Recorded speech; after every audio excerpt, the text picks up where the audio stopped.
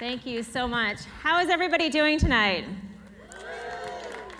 I just have to say that I have been speaking at conferences for more than a decade. I've probably spoken at 300 different events all over the world, in South America, in Australia, in Europe. I have never spoken at a venue like this and at a conference like this. So I think we need to give a big round of applause to the organizers. This is incredible, and I'm proud to be part of it. So I only have 20 minutes with you, so that's really not that long. And I want to start here, and I want to talk about relentless adaptation, 3 steps to thrive in 2017 and beyond. And the first thing I want to talk about is the rate at which technology changes. Because the truth is, humans are really good at adapting to new technology. In fact, we forget how quickly technology changes. And I want to show you an example of this. So here we have a photo at St. Peter's Square in 2005. And as you can see at this gathering, there's no technology in this photo except for one tiny little flip phone in the bottom right-hand corner. I think I had this exact same phone, incidentally. Now, I want you to come with me on a journey as we fast forward just 8 years. And we see how much technology has come into our lives over such a short span. So by 2013, the exact same venue, every single person in the crowd has some piece of technology in their hands, whether it's a smartphone or a tablet.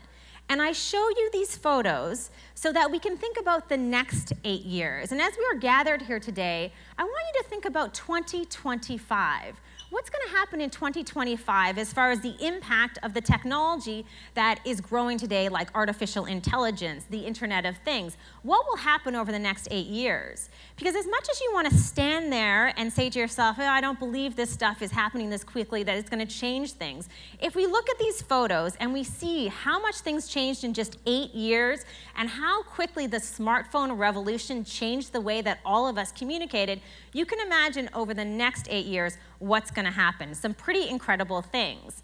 Now, couple this with the fact that by the year 2020, there will be 26 billion devices connected to the internet. 26 billion devices.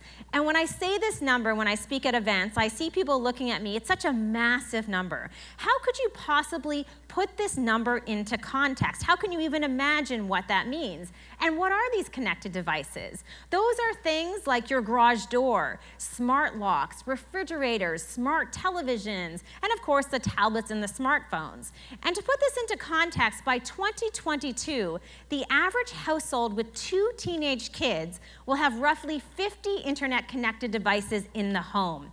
50 internet-connected devices in the home. I have an 8-year-old at home, and I can imagine the ways things are going to go over the next few years. And as you stand there and you think about this, how could we ever get to the number 50? As I go through the presentation, just think in your mind and maybe start to count on your hands. How many connected devices do you have in the home today? And all of a sudden, I'm sure you'll get to a dozen pretty quickly, or maybe 2 dozen pretty quickly, and you'll realize that by 2022, 50 will be absolutely no problem at all. And by 2025, when we're talking about artificial intelligence, it's a $36.8 billion market. $36.8 billion. Artificial intelligence is going to change the way that we do pretty much everything. It's also going to affect our jobs. And the wonderful thing about this, in terms of a positive thing, is that right now, Canada is the epicenter as far as artificial intelligence research. You've heard the stories coming out of Toronto and out of Montreal as far as hubs being started there. Uber just announced this week that they're starting up a hub in Toronto as far as researching artificial intelligence for autonomous cars. So we can see that the future is bright in Canada. There's never been a better time to be a Canadian working to build your own business and working in the technology space. I think in contrast to 1999, I graduated from school at the University of King's College, and I moved out to San Francisco to pursue a job in the technology world, working at a company called Razorfish. And at that time, we saw a massive brain drain from Canada. You remember those days. And what we're seeing now is almost the exact opposite. Perhaps over the years, we'll have an influx of people who are coming to Canada and to work here in these different industries. And it's really important today in 2017, if you run a business, I don't care if it's a small business, a medium-sized business, or a large business, to fight digital Darwinism. Many of us resist change, and that's why I want to talk to you about some steps to be able to adapt to this new technology and to change the way that we all do things. Because the truth is, remember the photos that I showed you, right? In just 8 short years, how quickly things are going to change. And if you don't adapt quickly, no matter what industry that you're in, what happens to those companies who don't adapt quickly? If you think about the list of companies in your head, we're thinking about the Kodaks, the Blockbusters, the Borders. We've seen those companies over and over rise and then fall quickly. And I would argue that every single one of these companies that I have on the list wasn't able to thrive because the truth is they weren't able to adapt to the new way that people were using technology and to adapt to technology in their own businesses. We're seeing it with many companies today. And so the truth is, as we look forward over the next 8 years and we think about this shift, and we think about the changes that we're facing and how so much is going to happen and how the working world is going to change, the one quote that I want you to keep in your mind over the next 20 minutes as I talk is this quote from race car driver Mario Andretti. "If everything seems under control, you're just not going fast enough." If everything seems under control, you're just not going fast enough. The truth is, we all have to get a little bit uncomfortable in this world because of the rate at which things are going to change with technology. So what are 3 steps to grow in 2017 and beyond? Well, the first one, and one of the most important, is this idea of rethinking your mission. Right now, if you work at a business, think in your head right now, what is the mission of that business? What is your purpose? What are you all about? What are you trying to do? Are you trying to change the world? Are you trying to help people? What is that mission? You should be able to articulate this pretty clearly. And I want to talk about an example quickly about a company that has a very clear mission, one that's articulated in every single thing that they do, and one that I would argue is a mission that will change the world and change the way that kids play, particularly young girls. And this is a story about a woman named Debbie Sterling. Debbie Sterling was an engineering student at Stanford University. And she was a little bit frustrated. She was one of the only girls in her class. And she went out to buy her niece a toy, and she walked into the toy store. She walked down the aisle, and all she saw was an aisle of blue and an aisle of pink.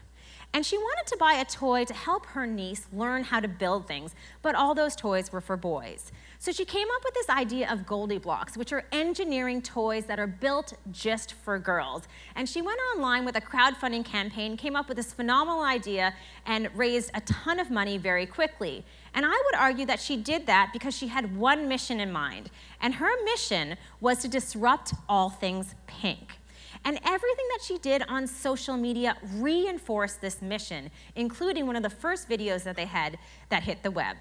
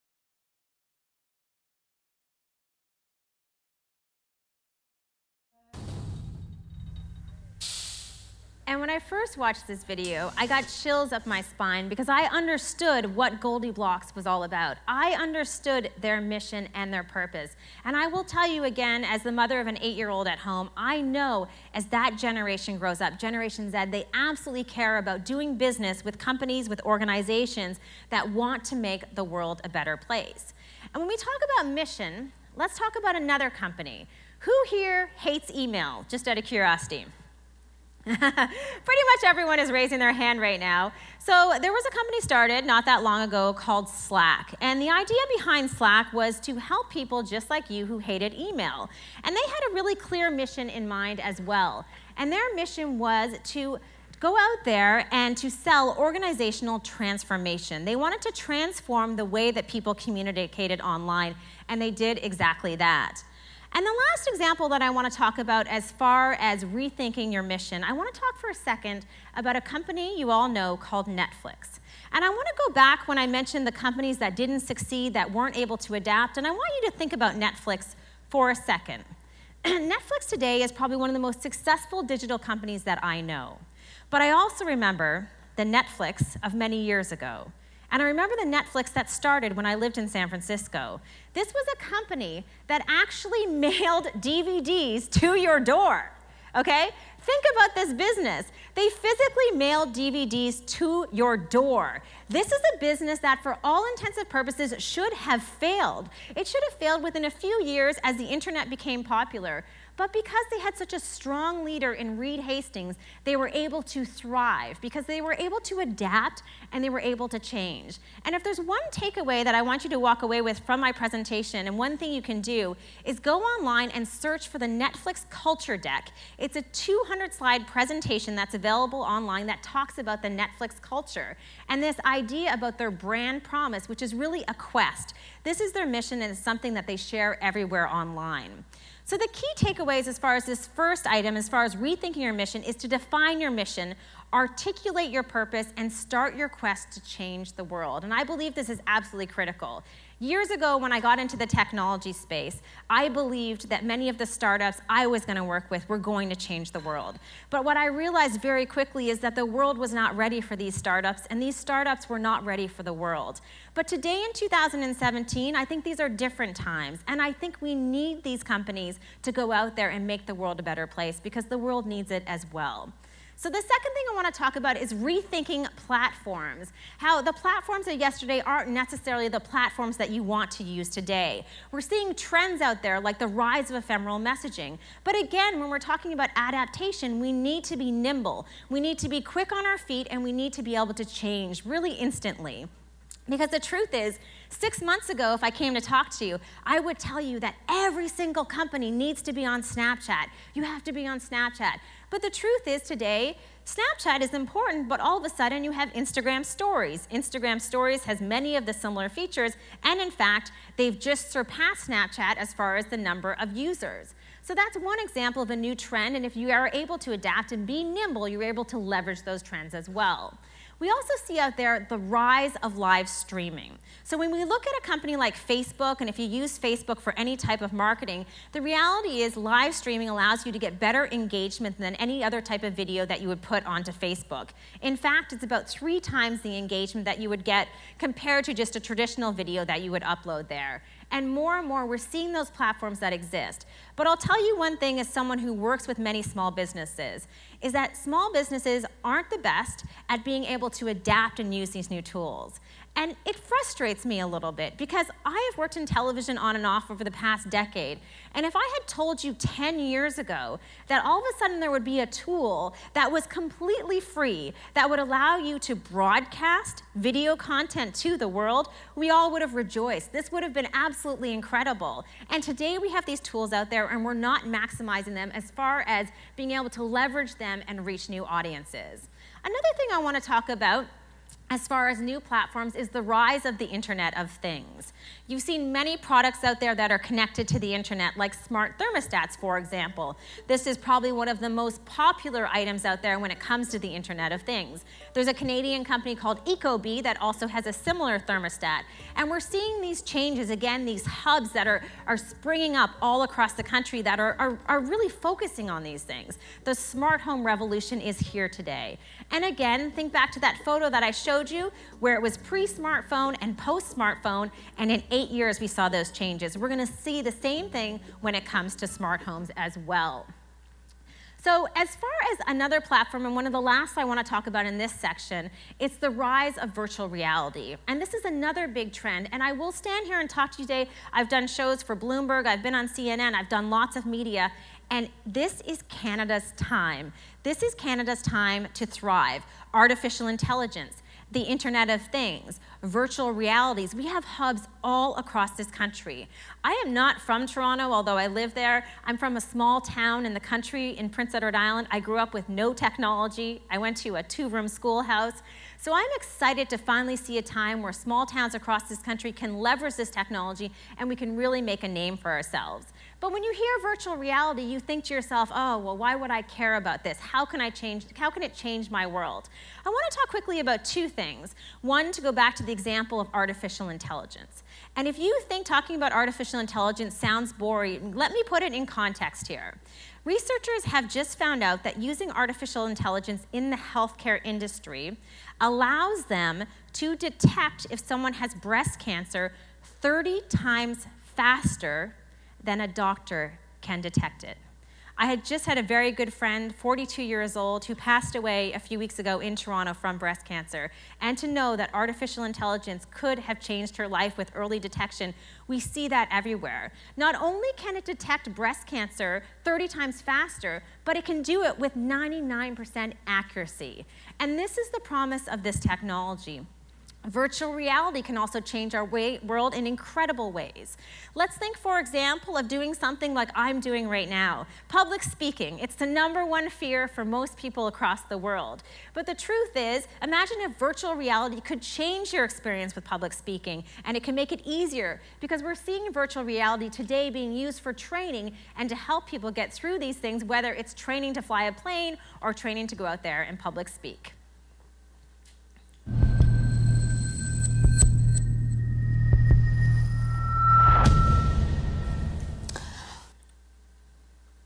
If I will go inside a room full of people, I will get lost. Studies show that with constant practice, people can overcome their fear of public speaking. So, we created a VR program called Be Fearless. What are your plans for the summer vacation? My plans... Participants all over the world trained with Samsung Gear VR in various levels. And after 4 weeks of training... That was superb. Last level.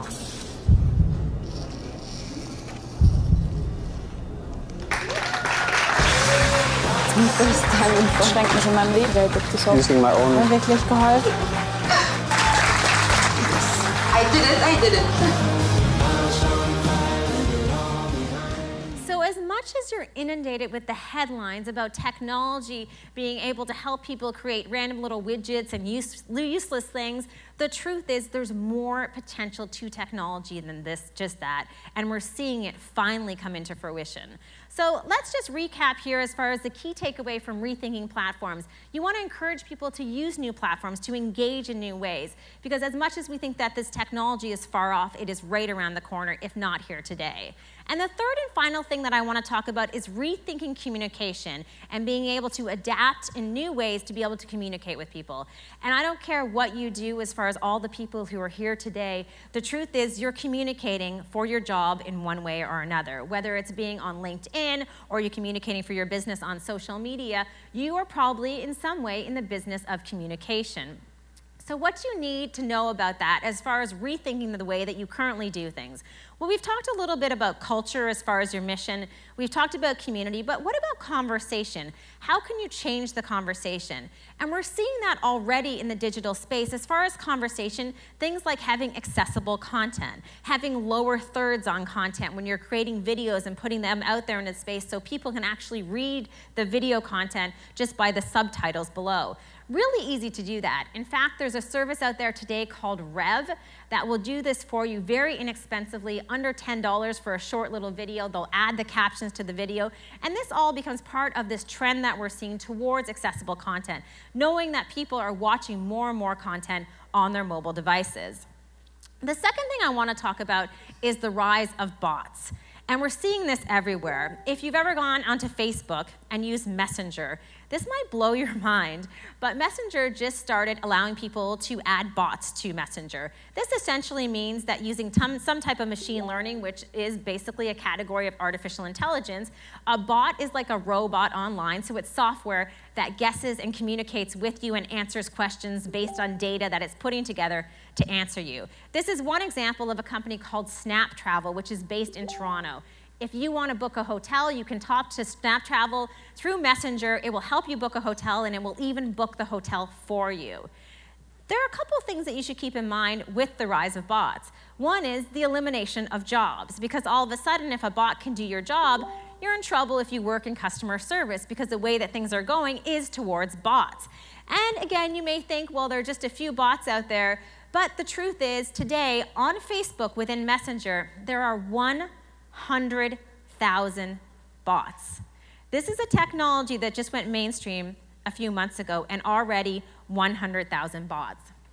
So one of the last things that I want to talk about as far as rethinking communication is to think about what I've talked to you about as far as the changes over the next 8 years. And I want to kind of look to 2025 because it's a nice span to understand.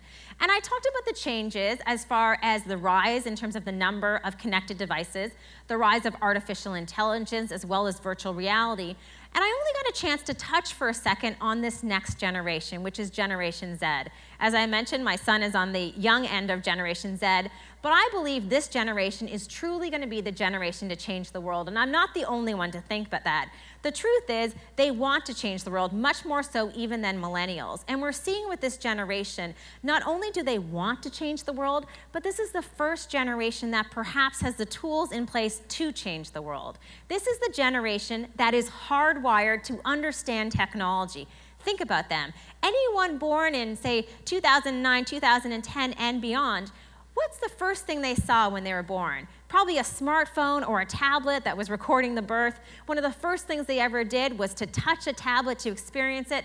This is the generation that walks up to the television set, and they all do this, and they try to press on it to get it to interact like a tablet. It's the touch generation. And this generation is going to have the biggest impact, not only the impact as far as changing the world, but also they're going to impact all of us to be quicker, to be more agile, and to be able to adapt, because it's nothing for them to adapt to new ways of doing things.